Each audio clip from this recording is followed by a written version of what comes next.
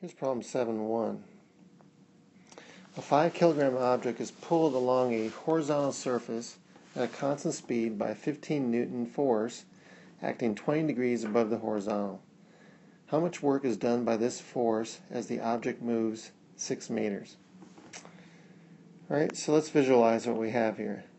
We've got a 5 kilogram object, so mass is 5 kilograms, being pulled on by a force that is 20 degrees above the horizontal.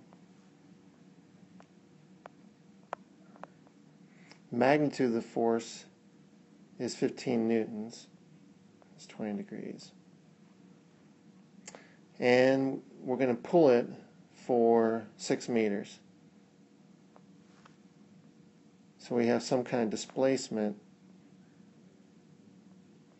as well. Displacement's a vector. So we're saying that the force we're pulling with is 15 newtons, and this displacement is 6 meters. Okay. Well, we know by definition that the work is equal to the dot product between the vector force and the displacement. Now, as a dot product, that means that's the magnitude of the force times the magnitude of the displacement times the cosine of the angle between their two directions. In this case, that's going to be 15 newtons times 6 meters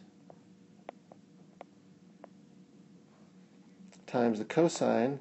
Now the angle in this case between the two of them is that 20 degree angle. So this will be a cosine of 20 degrees. So that's going to be 90 times the cosine of 20. And that is equal to 84.6 Newton meters, or that would be units of joules. So our answer is 84.6 joules.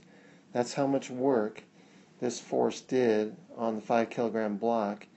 And note that the 5 kilogram block, the mass given, was extraneous information. We didn't actually have to know that in order to figure out what this work was, because work is strictly the force dotted with the displacement, and we didn't need the mass to figure that out.